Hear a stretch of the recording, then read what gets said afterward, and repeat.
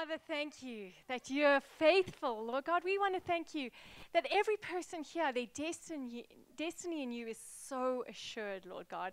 We want to thank you that every person here is destined for great things. Lord God, I just want to prophesy that over every heart. Lord God, I ask that as we share around the word today, that you would open up our understanding, that you would reveal to us more of you, Lord. I pray that every one of us would leave here more in love with you, more understanding of your ways, more able to walk in the calling that you have given us, Lord God, more fully ourselves and more fully in love with you. And all of God's people said, amen and amen. Well, we are on our series on Colossians. Hasn't it been great? Yes. Today we're going to be talking about Christ is King over everything. And the book of Colossians really was Paul's message to a church that was being deceived by all kinds of various philosophies and traditions. And he was trying to tell them that Christ is enough, that Christ is supreme, that Christ is glorious, that he's the image of the invisible God, the firstborn over all creation, the glorious one in who is meant to have in everything supremacy. You know, Jesus, being God, is first in everything. Over all of the spirit realm, over all of creation, he is the king because he created it. But in addition to that, he came to earth as a man. And he won over every sickness, disease, and death. And as a result, he's not only king as God, he's king as man. I want you to understand this. He won as God and he won as man. That he defeated every power of the enemy. And he stands supreme over all of creation, but over all of mankind's issues. He stands supreme. The creator and the victor. You can trust him. You can love him. You can give your life for him. Because really, he is as good as he says he is. Last week, we talked about from Colossians 3. I'm sure you remember it. We talked about the fact that since we have been raised with him, we set our hearts on things above, where Christ is seated in heavenly places. We set our minds on heavenly things because our life is hidden with him. And when he appears in glory, we will appear with him also. And we learned that we had to find a new normal. We had to look at our life and expect something different. We had to step out of a past sense of what was normal, and we had to engage with a God normal for our lives. And we had to settle for nothing less than that God normal. We learned that we had to reach up and gain and think about and live in heavenly realities, that those had to become our earthly realities. And we learned that we should avoid, step away from, push aside anything that obstructs our view of Christ. And in so doing, in seeing him as he is, we become who we are and who we are meant to be. After Paul has finished writing that spectacular piece, he goes on and he lists a whole lot of instructions for us. He tells us then in Colossians 3, he says, clothe yourselves with compassion. He says, bear with each other. Forgive as the Lord forgave you. Put on love. Let the peace of Christ rule in your hearts. Be thankful. Let the word dwell in you richly. And he says, in light of these truths, live like this. And then he goes on and he gives instructions to wives, to husbands, to fathers, to children, to slaves, and to masters. So if you fit into any one of those categories, this book is for you and this letter is for you. And I'm not going to go through all of those, but go ahead and read them. But what he's saying is, for every kind of person, there is a way of living that appropriates heavenly truths and brings heaven to earth, that makes life filled with satisfaction, with joy, with the victories that were won on the cross. right after he's spoken about this, he writes this portion of scripture in Colossians 4, and this is where we're going to spend our time. So that was all an introduction so that you all kind of have got an idea of where Colossians is going, where the letter is going, and where we're at in the letter. He says this to the Colossians: devote yourselves to prayer, being watchful and thankful. And pray for us too, that God may open a door for our message, so that we may proclaim the mystery of Christ, for which I am in chains. Pray that I may proclaim it clearly as I should. Be wise in the way you act toward outsiders. Make the most of every opportunity. Let your conversation be always full of grace, seasoned with salt, so that you may know how to answer everyone. I just feel like sitting in that for a moment. In fact, I do feel the Spirit of God just brooding over us. And I feel like I want to speak to every heart before I continue that no matter where you've come from, no matter what your week was like, no matter what your day was like, there is a future for you that is glorious. I feel like there's some people that right now, you need to hear this. That there is a future ahead of you that is filled with victory, that is filled with strength, that is filled with life. I feel specifically there's someone here that you've even been thinking about committing suicide, and I just want to speak to you right now and say this: there is a future for you that is so worth it. It is so worth it. And what you are going through right now cannot compare with the glory on the other side. I hear him saying he's reaching into your heart and he's speaking truths to you now that will set you free. Right now he is invading your mind with the realities of heaven. And I hear him saying this: do not be afraid, my son. Do not be afraid, my daughter. For though things seem hopeless now, there is a future. There is a future. And it's better than you think. It's better than you imagine. Thank you, Father. Thank you, Father. Amen. On that sober note, let's continue here. It says there, devote yourselves to prayer. And that literally means put aside everything. Avoid certain things. Diminish certain things so that you can do that. That prayer is always the right option. I set aside time in the morning to pray every morning. They're not always very formal prayers. They don't always follow a list. Sometimes they're just me lying on the floor and crying out for mercy. Sometimes I'm praying for my family. Sometimes I'm just thanking him for things that have happened. Sometimes I'm just chatting with him. But I set aside that time every morning. But then I also try to live a life devoted to prayer. And what that means is that I'm sitting across the table from someone and I'm having coffee with them and they suddenly tell me about this life circumstance that's terrible. And I just go, Lord Jesus, I just pray right now that you would come and rescue this person from the situation, that you would come and bring deliverance, that you would heal their father, whatever the particular thing is. Why? Because I'm convinced of this, that my wisdom is not as good as God's power. And that in every situation, I am able to bring down the power of heaven to bear on this situation. That I am not alone, that we are not alone, that there is actually victory through the cross. And at every moment, I can appropriate that.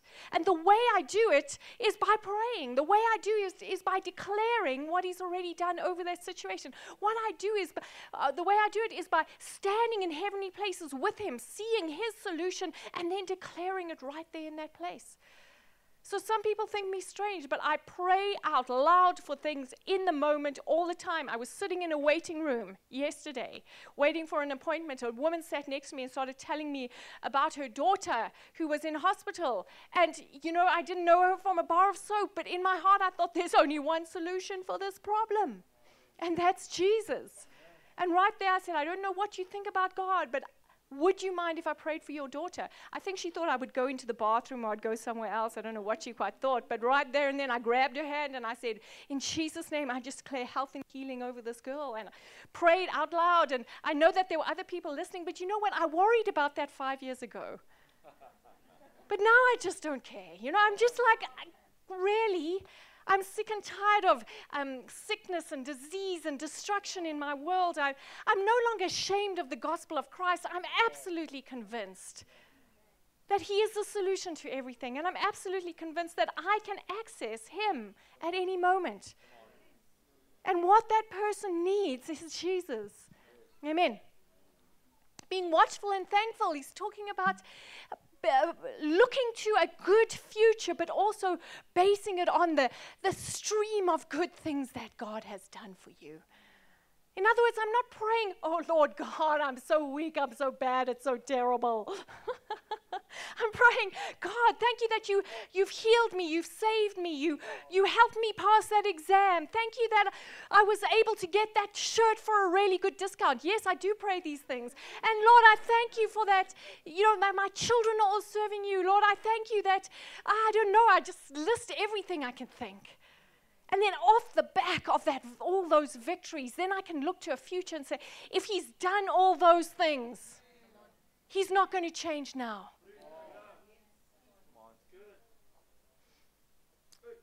What I love about Paul, is that he tells us to devote ourselves to prayer, but then he goes on, he says, and pray for me too. And you know what? If I were like maybe 10 years ago, if I had asked people to pray for me and they wanted to know what to pray, I would ask them things. Please, would you pray that I get a new car? Would you pray that, I get an increase at work? Can you pray that I get that new pair of shoes? You know, all the things I was praying for would like, Lord, make me comfortable, make it easy. But now if you ask me to pray for you, I don't know, I feel like I just met Paul, or I met Jesus and he introduced me to Paul. It's like, no, pray that I am bold in my declaration of Jesus. Pray that at every opportunity I'm willing to share him. Pray that I step out of all that nonsense of being timid and afraid and thinking that I'm not good enough. I just don't want it anymore. Just pray for a boldness and a life and a presence of God on me that I would be able to share Jesus on every opportunity. Pray that I get opportunity after opportunity after opportunity. Pray that my life makes a difference, because when I go to be with him, that there must be tens of thousands of people that are in the kingdom because I was obedient. Come on, that's right. Yeah. Pray that I may proclaim it clearly as I should. And then he goes on and he says this. It's almost like he says, the thing that I'm asking you to pray for me, I also want you to have it. I want you to almost be an answer to some of my prayers. Be wise in the way you act towards outsiders. Make the most of every opportunity. In other words, he's saying, look around you. There are open doors, people crying out for answers. Be ready with those answers. Go out and make a difference. So we're going to talk about missional prayer today. Yay. We're going to talk about salty wisdom today.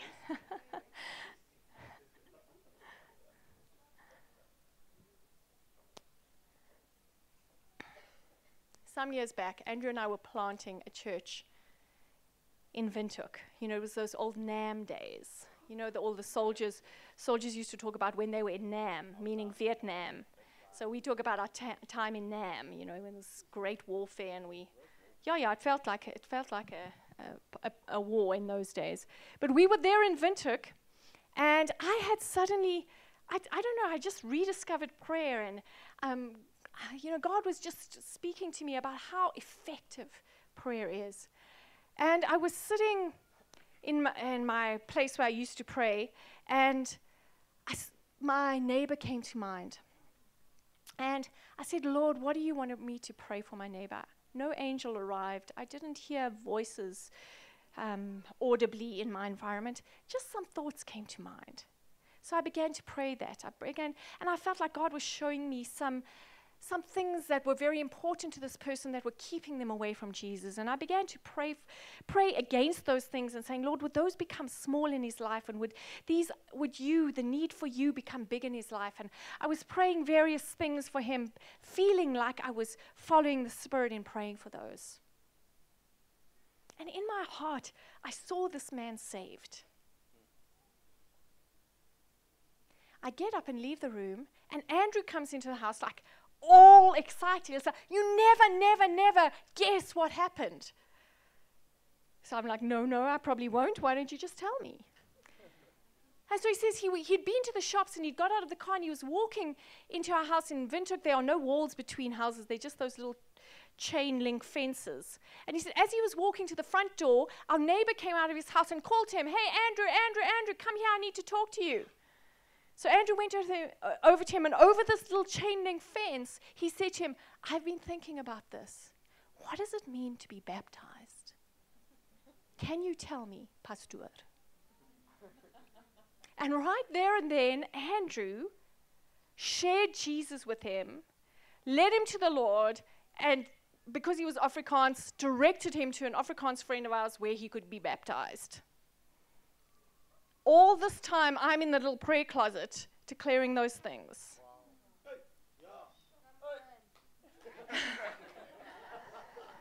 I mean, when Andrew told me, I was like, let's just go pray. Let's just go pray. You know, it's like, this thing works. This thing works. God is interested in saving the world. He's interested in transforming your environments. He's interested in your neighbors, in your aunts, your uncles, your cousins, your children, your parents. He's interested that every one of them would know him. And right now, I bet you even thoughts are coming to your mind of things you can pray for those people.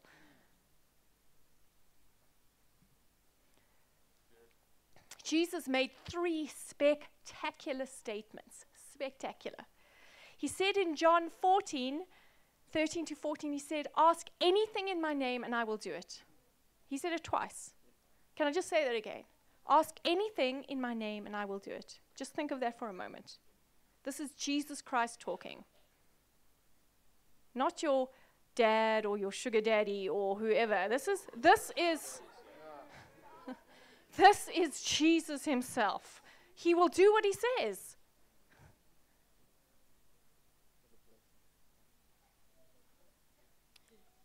Ask anything in my name, and I will do it. I know this person who discovered a store where you can go and buy fake name brand labels. You can buy Nike, Adidas, Guess. I mean, you name the Calvin Klein. You can just go and buy the actual labels. Wow. So what he does is he goes to the cheapest store he can find and buys the cheapest clothes that he likes, brings them home, and sews on the labels. He does. He has these Adidas shoes. Well, Adidas shoes, you know what I'm saying, Adidas shoes, that after like 2 rounds around the garden just fell apart. He's got Nike shirts that after 1 wash changed color and are 4 sizes smaller. And I just wonder this. I don't know who the CEO of Nike is, but if he found this person wearing like a half orange, half red kind of shriveled shirt with Nike written on it, how would he feel? He'd be like, you know what? You might have put my name on there, but that's not my shirt. That's not my shirt. Get that name off that shirt because you are destroying my reputation right now. And you know, I know many Christians that pray, Lord, would you smite my enemies? Would you destroy that person who looked at me funny? Would you give me everything I want in Jesus' name? And you know what that is? That's like a shriveled Nike shirt with Nike on it, like in Jesus' name printed on it. You know what? When Jesus said, ask anything in my name, what did he mean? He didn't mean just tack this little line on the end. He meant, find out what I want, pray it, and you'll get it. He said, find out what I am longing for, pray it, and you will get it. Find out what I'm doing on the earth today, pray it, and you'll get it. Find out what my values and my belief system is. Find out what I want, pray it, and you will have it. then went on and said this, if you believe and don't doubt, you will speak to this mountain, and you won't throw it into the sea. It says, you will speak to this mountain, and it will throw itself into the sea. You know, it gives me a beautiful picture of you just walking to obstacles and believing that God wants you to go through, and the obstacle going, ah! Just get out of here. Where can I go? Let's jump in the sea. Get out of her way, fast. And you all understand that there used to be this really ugly mountain in Joburg. You understand that had its top cut off. Do you know about it? It used to be right in the middle of Joburg. We hated it. And so it was like an obstacle to the glory of God in our city. So we walked up and we said, get out of here. And it threw itself into the sea in Cape Town. I'm just saying.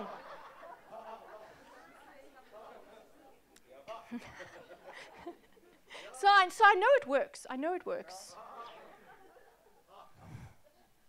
But then he said something else spectacular. He said, if two of you ask anything, it will be done by my Father in heaven. If two of you agree and ask for anything, it will be done by my Father in heaven.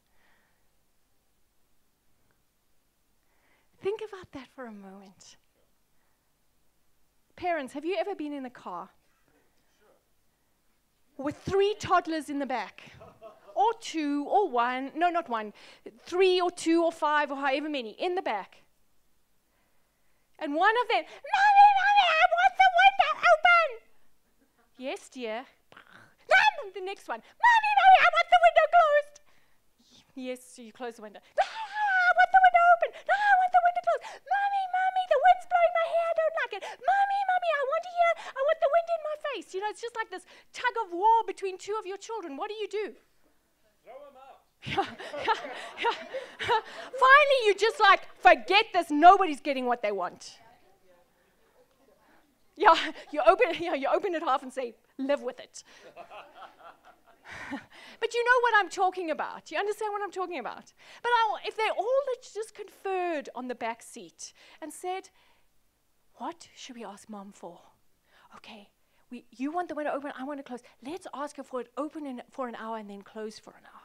And if one of them said, hey, Mom, can we have the window open for an hour and closed for an hour? And they all agreed, you know, done. You know, even if they all asked, Mom, we all think that we want an ice cream. You know, it's probably be done too. Because you're just the piece of the agreement. Just have whatever you want.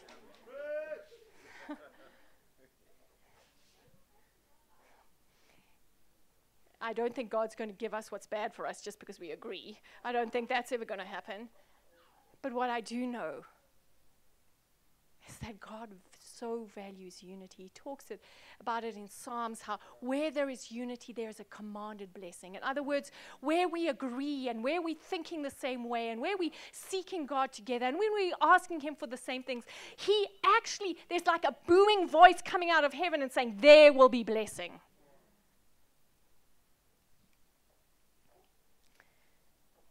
Paul shows us exactly what he was meaning by this missional prayer that would take over the world. He said earlier on in Colossians 1, he said, all over the world the gospel is bearing fruit and growing, just as it has been doing among you. For this reason, since the day we heard about you, we have not stopped praying for you and asking God to fill you with the knowledge of His will. We pray this in order that you may live a life worthy of the Lord and may please Him in every way, bearing fruit in every good work, growing in the knowledge of God, being strengthened with all power according to His glorious might, so that you may have great endurance and patience and joyfully giving thanks to the Father who has qualified you to share in the inheritance of the saints in the kingdom of light. And everyone said, Amen.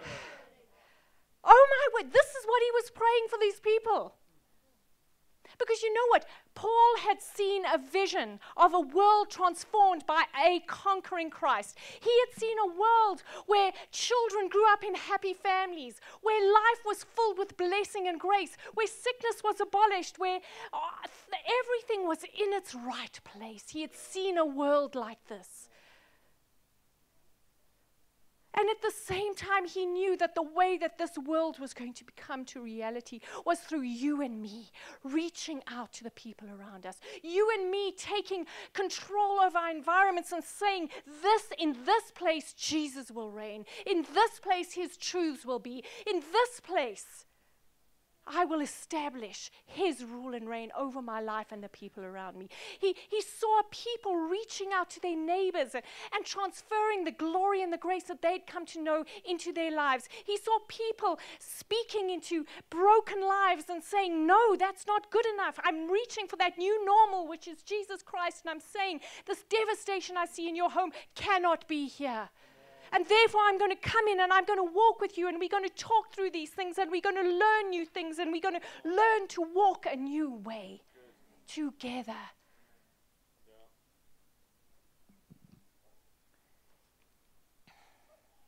Let's talk about salty wisdom. I went to a friend's house last week, Sunday, me and my family. And she served this. It was the most profound thing. I went out and immediately bought all the ingredients to make it myself. She served us strawberries with a little bit of lemon juice and icing sugar on it. That sounds great.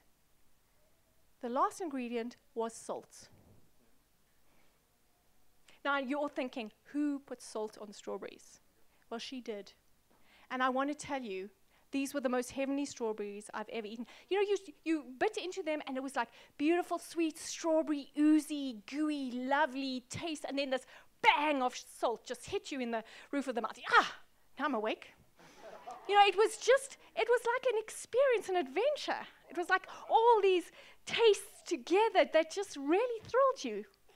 Really thrilled you. And when I was thinking about this, I thought, imagine life without salt. Imagine a meal without salt.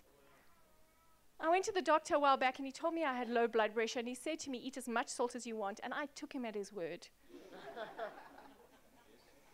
I mean, I'm not one of those people like just a little bit. I mean, I put salt on my food. And I'm telling you, I just love it. I'm sorry if you've got high blood pressure, I'm so sorry.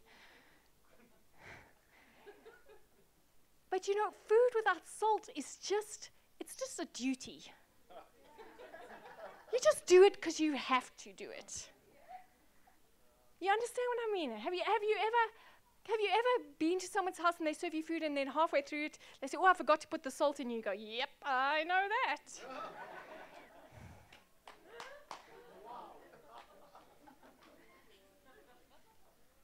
But you know, it's just awful. It's bland nonsense stuff. On the other hand, have you ever, I've done this before, because I do put salt in my food, even when I'm cooking. So there have been times when I've dished up the food and then I've had a plate and I'm eating it and I take a mouthful and I realize that the salty stock cube I put in or whatever, the amount of salt I put in, all stayed in one place. And it's now in my mouth. Have you ever had that? I mean, it's just like, cannot stand this. I cannot, it's like, get me to the bathroom. If there was no one around, it goes right back on my plate. Sorry. But, it's just gross. It's just really gross. And, it gives us an understanding of what Paul was talking about here. And he was referring to a statement that Jesus made that we are the salt of the earth.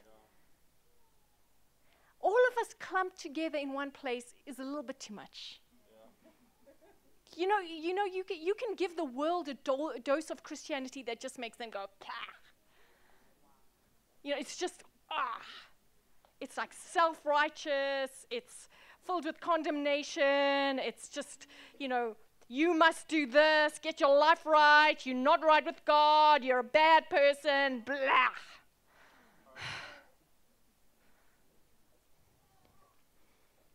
Or you can give the world.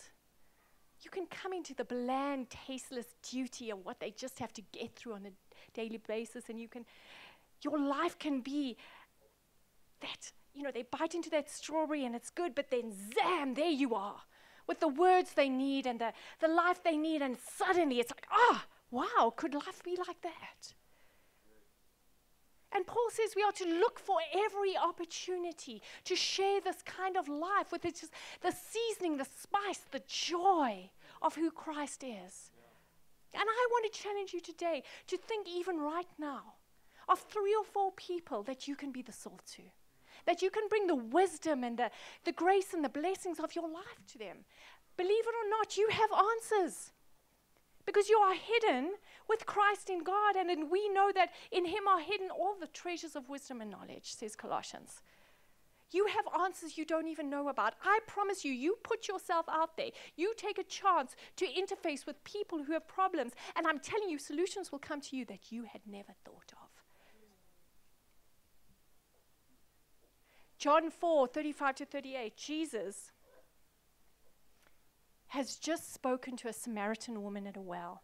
She's an outcast of society. The people are shocked that he would even speak to her. It's a beautiful story, which I'm not going to go into, but he basically ends up bringing her to him, and she brings the whole town. The disciples are away looking for food at that time, and he makes that spectacular statement that he says, I have food to eat that you don't know of. My food is to do the will of the Father and to complete the mission that He has sent me for.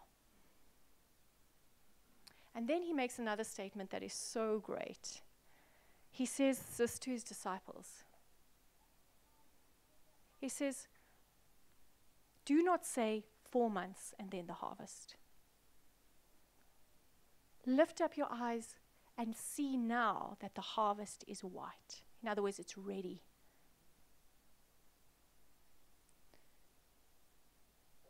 What he was saying is, you guys didn't even see the Samaritan woman because she didn't look like the person you expected to come into the kingdom. And yet, because I had my eyes lifted up, expecting a harvest, I could around me see her readiness. I could see her heart, and I was able to step into that void and say something. I promise you this, that the Spirit of the living God is already at work in the lives of the people around you. I promise you that. How many years before you gave your life to Christ were you starting to feel conviction or unhappiness or just like something's not right? It was a long time. And I guarantee you, everyone around you, the Spirit of the living God is reaching into their hearts, is giving them an idea that there's something more than they have right now, that there's got to be more. And it manifests as all kinds of irritations and frustrations. But lift up your eyes. The harvest around you is white, and it's ready. And if you listen to the voice of the Spirit of the living God, He will let you into the secrets of what He's doing in those people's lives. And it won't be like difficult, hard things. Just words will come to mind. Just a thought to invite them, to call them, to send them a message, to tell them that their child is going to be okay, to ask them what's going on, to say, can I pray for you? It will be simple, easy, but wise and incredible words that will bring them one step closer with every interaction.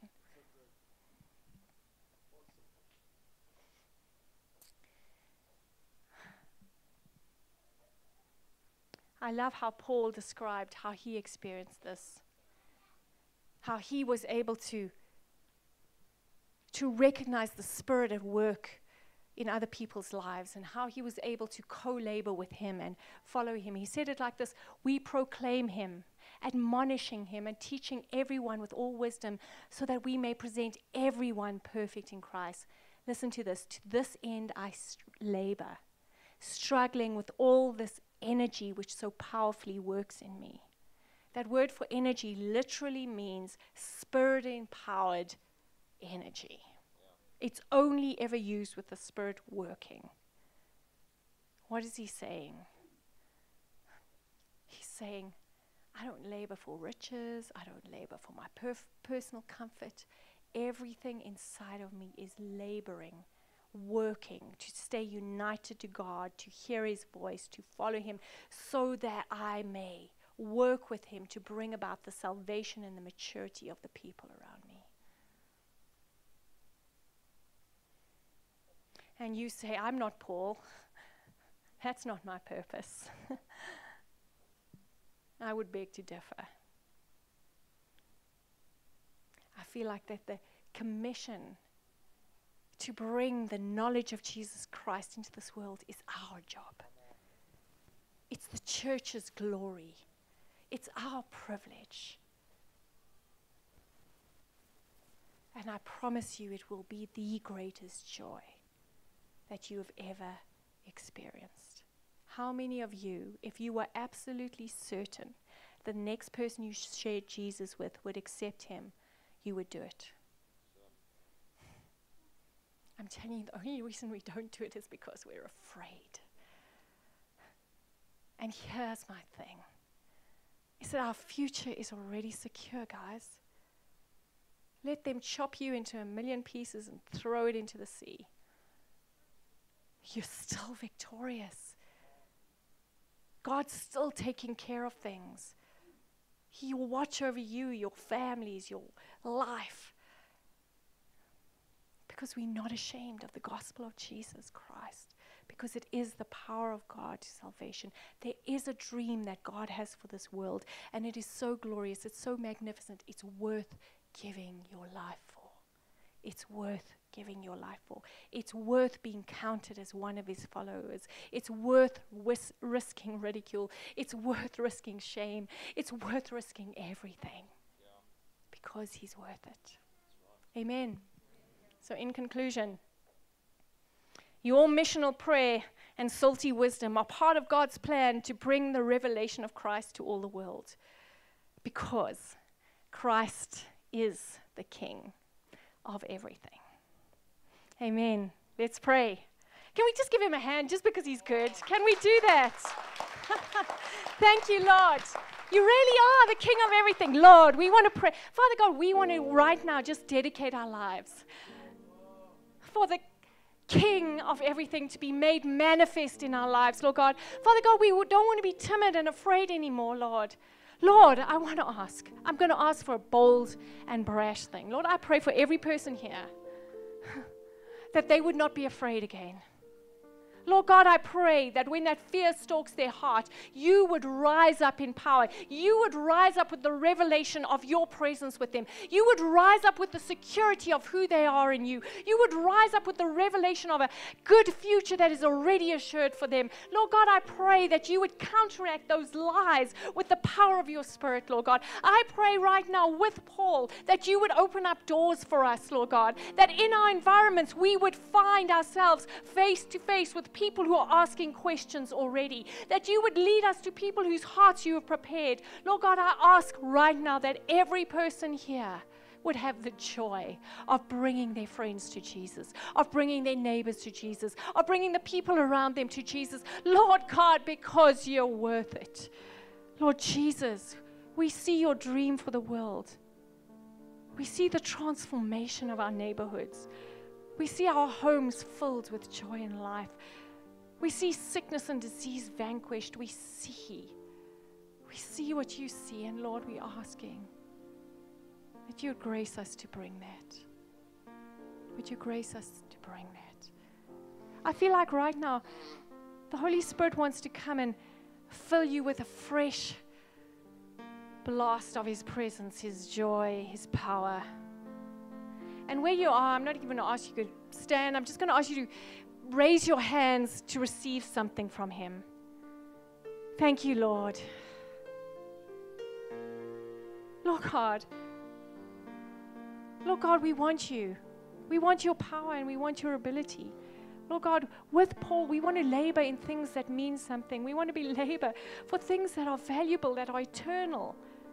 We want our lives to count beyond the 70, 80, 90 years we live here, Lord. We want our lives to mean something. And right now, Holy Spirit, would you come and fill us with more of your presence, Lord God? Lord, I pray you destroy the lies of the enemy that are keeping us thinking small, keeping us living small, Lord. We want to be radical, on fire, in love, wise, tender, merciful, joyful people. Come and do that in us, Lord. Thank you, Father. Come and do that in us, Lord. And Lord, I pray for every person that is associated with anyone here who does not know you, and I ask that you would give them words, actions, and truth, boldness to bring those people to you. And all of God's people said, amen and amen. Can we give the Lord